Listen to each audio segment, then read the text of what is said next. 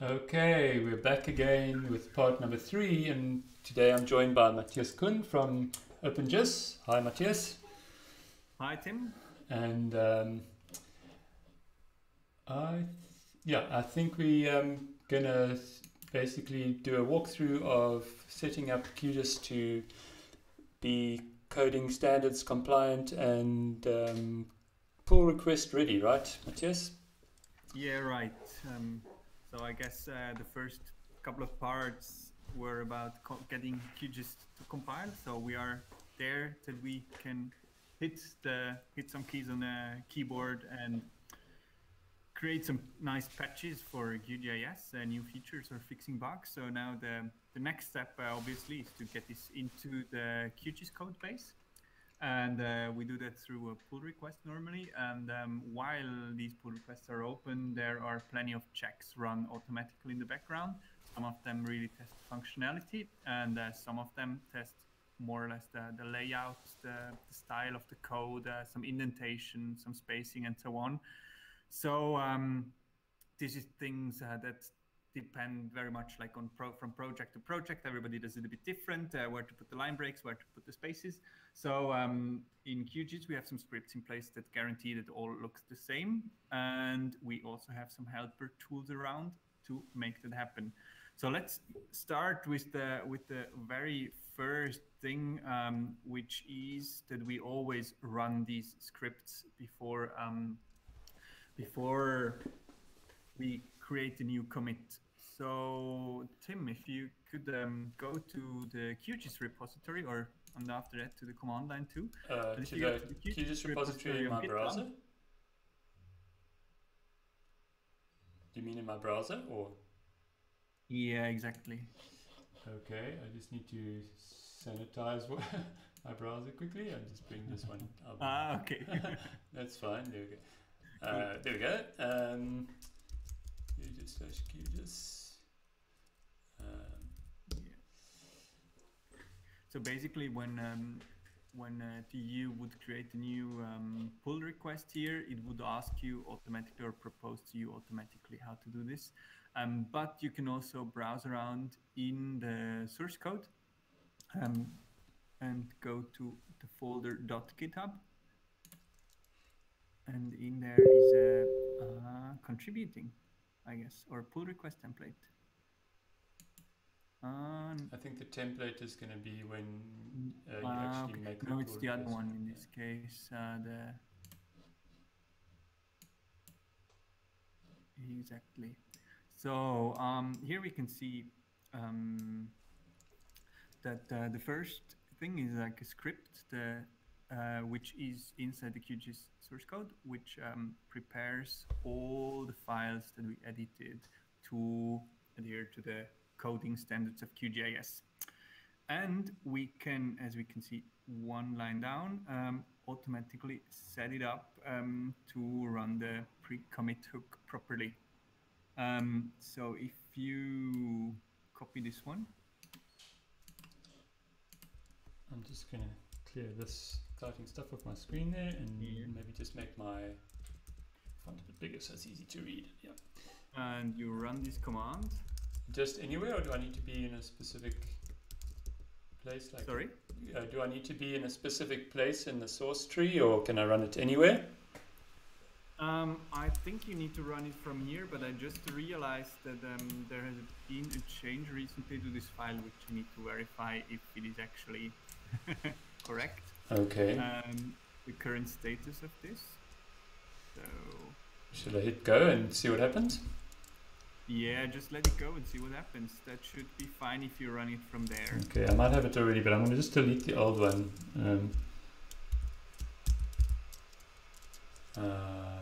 Where was I?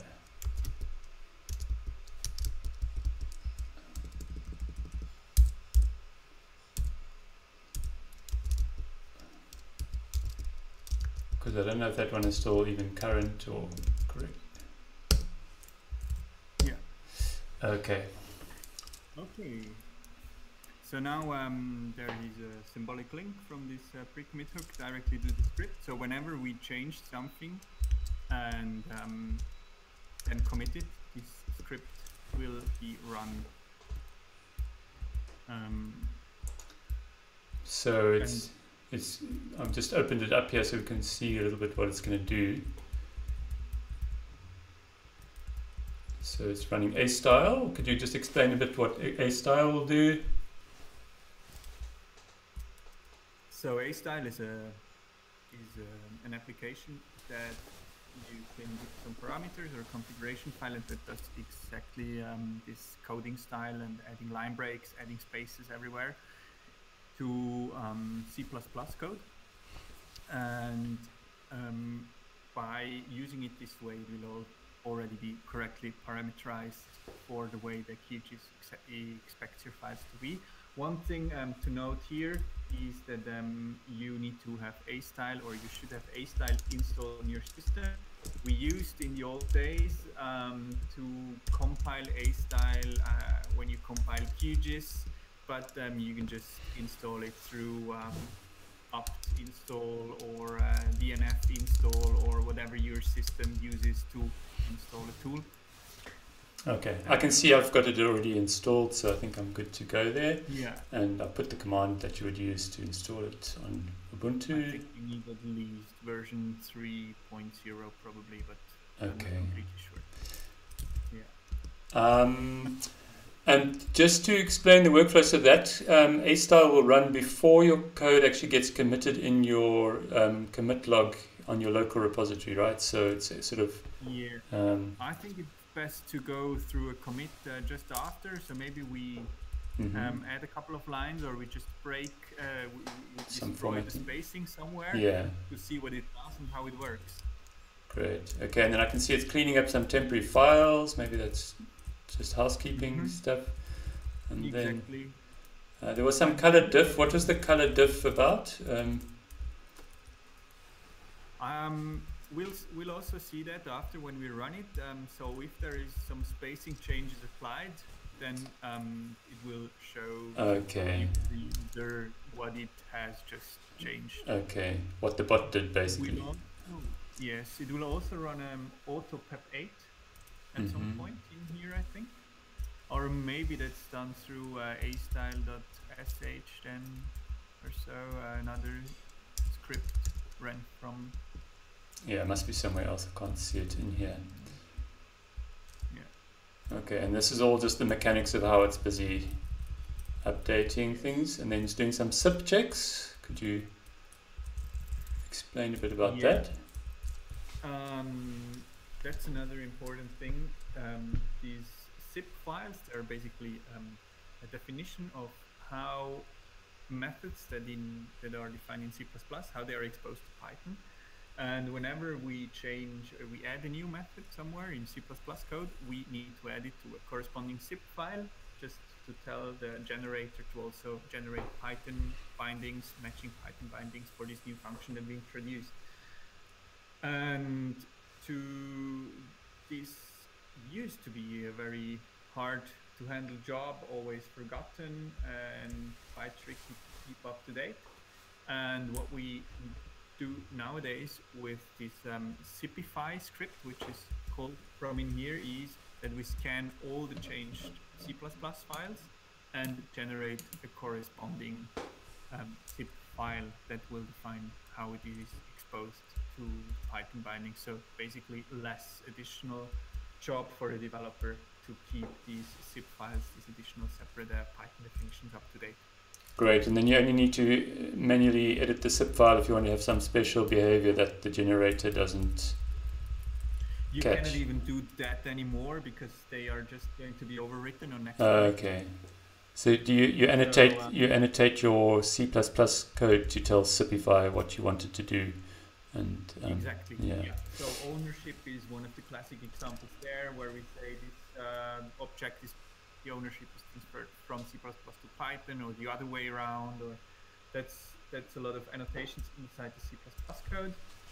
Zip underscore transfer and similar macros in there. And there are still some zip files which you can fine tune, but I guess this would be a bit out of scope for the discussion that we're having now. Okay, so I think that gives us a good overview of what it's going to do.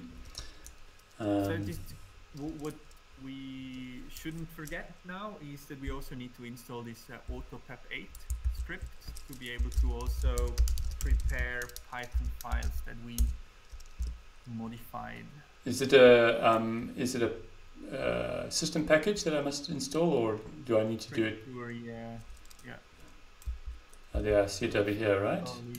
Python 3 AutoPep8, I guess.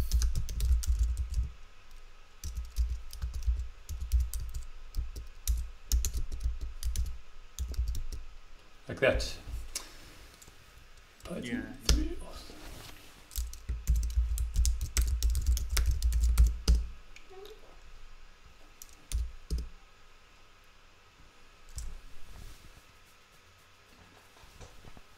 Okay, I'll put all the commands that I've typed into the comments at the bottom of the video as well once we upload it. All right. Cool. So we're going to break something. now I think we will check if what we did was actually what we wanted, what we intended, and if it works. Mm-hmm. To do that, I would suggest that we just modify randomly a file somewhere, unless you have a good idea what new folder you want to load right now. No, just going to take something maybe from the app directory, or yeah, sure.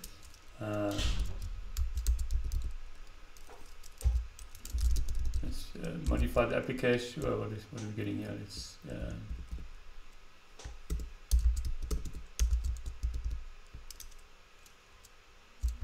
let's take this one. That is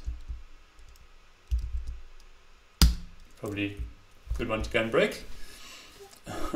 Yeah, let's break it. All right, I think I'm just going to find some actual code down here. Probably the file with the most headers in all of QGIS code base. File you found there.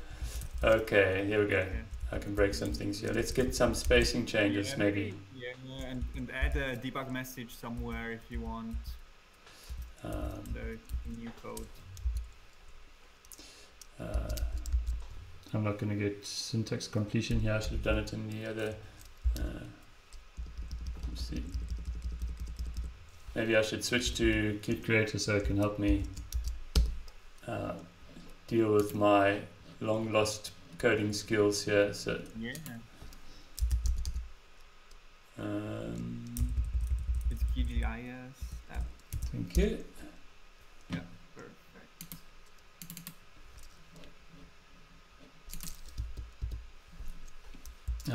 I maybe quickly make my font bigger just for the old folks in the room who can't read my small screen.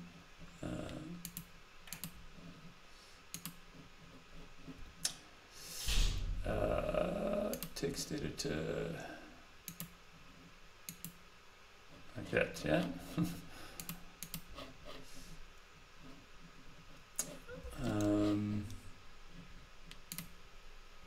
Okay, hopefully that's more easy to see what's going on.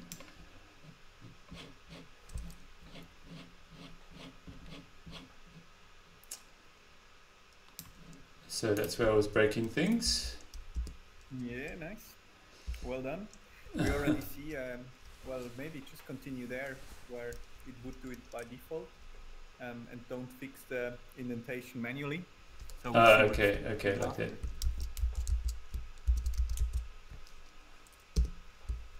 I can't remember the flags for this.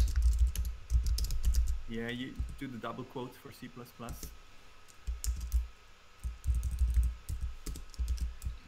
Will astyle catch that, or it shouldn't give a compilation error?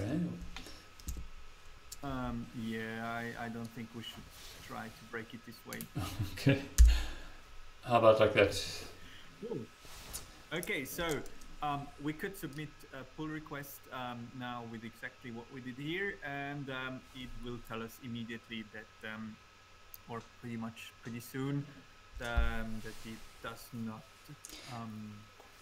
It doesn't follow the coding standards. So what you're saying, just interrupt. So if I just commit this without all those astyle checks and I submit it onto the QGIS pull request queue, the same astyle checks will basically run on on the continuous integration infrastructure. Yeah. Mm-hmm. So you want to, I guess you want to store this, save this file. Is it automatically saving it? Less quickly. Yeah, it's saved.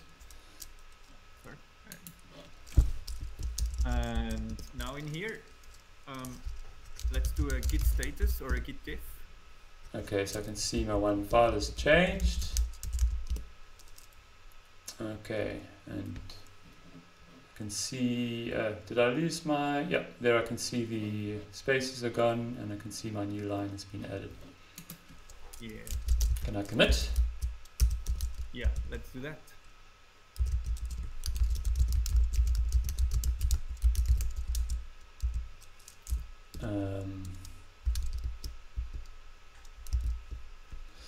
All right, so now the magic's going to happen. Let's hope so. Or not. Okay, this is a new machine, so I haven't done some very basic things. Let me just take care of that quickly.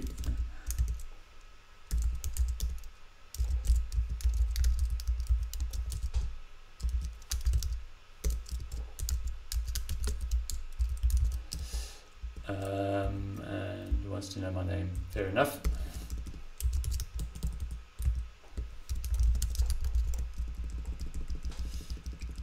Okay, I'll try again. Tim Sutton or oh, thank you. It's a French version of myself. There we go. Good, let's try again. Okay, I'm missing flip. Oh, one more.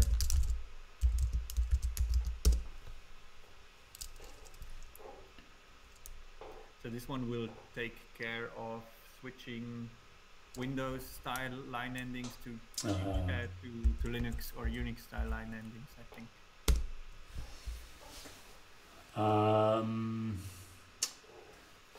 Now, this script in there, the QGIS style script, is it possible that you have built with a style enabled before? It is possible, but probably on my Mac before, you know, because I've just copied this whole source tree over from my Mac. Then just remove this QGIS style file. And check it out again. We've installed a style on the system, so this will replace this QGIS style file. Just remove it. So what is that?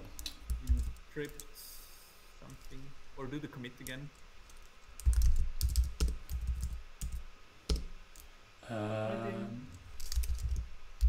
Scripts, astyle. So now I've got Marco standing. Yes, hello Marco, welcome. You're being recorded and about to be. Yeah. Yes. Okay, like that. It's going to regenerate that script for us. Did you say? No. Oh wait. You removed. I think you removed the wrong one. Then. So you need to remove the QGIS style. Just get that back again quickly. Very good. And now for the script / QGIS style. Okay, I see it. Remove. Yeah. Now that we have removed that, which was probably a Mac binary, we can try again. Do I need to check that? Is that generated, that QGIS style? Or do I need to check it out again? This is this QGIS style that's not in the repository. Okay. So you that's not in the repository, so you cannot check it out. It was compiled at some point. All right. When you did the commit, you want to explain to me what happened, Tim?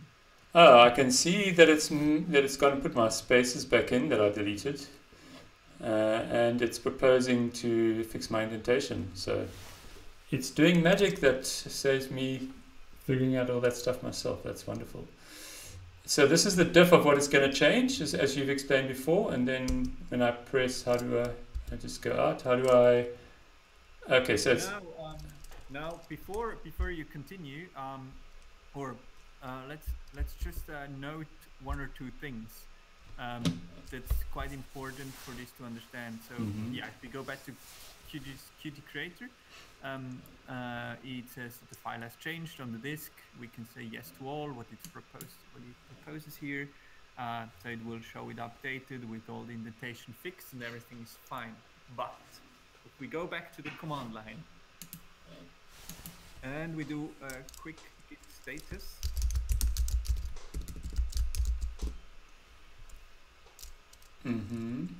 it's overwritten my original source without. Yeah. So since you okay, so we don't see the effect that I wanted to show that clearly, because you've been now doing the git commit directly by with all the just one single command where you commit and you stage files in one single. Yes. Okay. Command. So if I did a git add first. Very often is git add some files, and then I add exactly the files that I want to add, and then do a git commit after that as a separate command.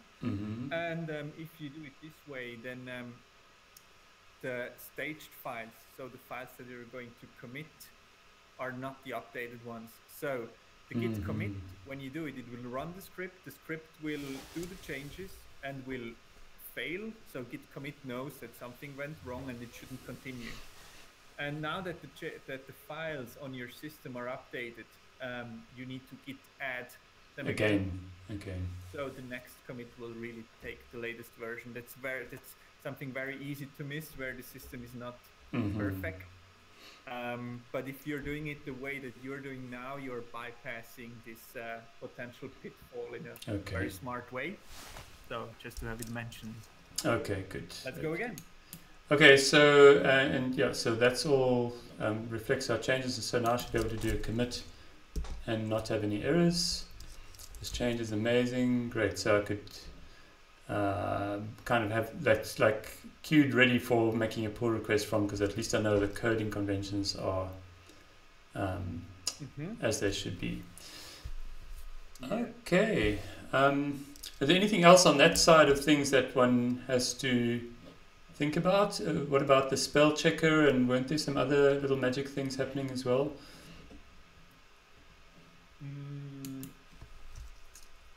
The spell checker, I never actually ran that on my machine, or maybe I did on purpose at some point, but I don't have that integrated into my pre-commit checks. Okay. That's the kind of thing I normally, well, it happens once in a while that I just get informed by our continuous integration system that some spell checks are wrong, so I will just look it up when it happens actually, and not already anticipate what could be going wrong there. So what I do, how I work, is really just with this script pretty much, and not a lot of other things, and just rely on the continuous integration to do that. Something else that you could be doing, if you go to QGIS Creator, there are some other things that we can configure in here. So I was going to suggest maybe let's stop recording this as one session, and then we'll come back and do it as a second, to just break it into two pieces, because I think it's a nice bite-sized chunk that we've covered there. And then we'll be back in 2 minutes with the next one. Nice self-contained little video. So that's part 3, coding standards and getting your commits organized properly. We'll see you in a few minutes for the next one.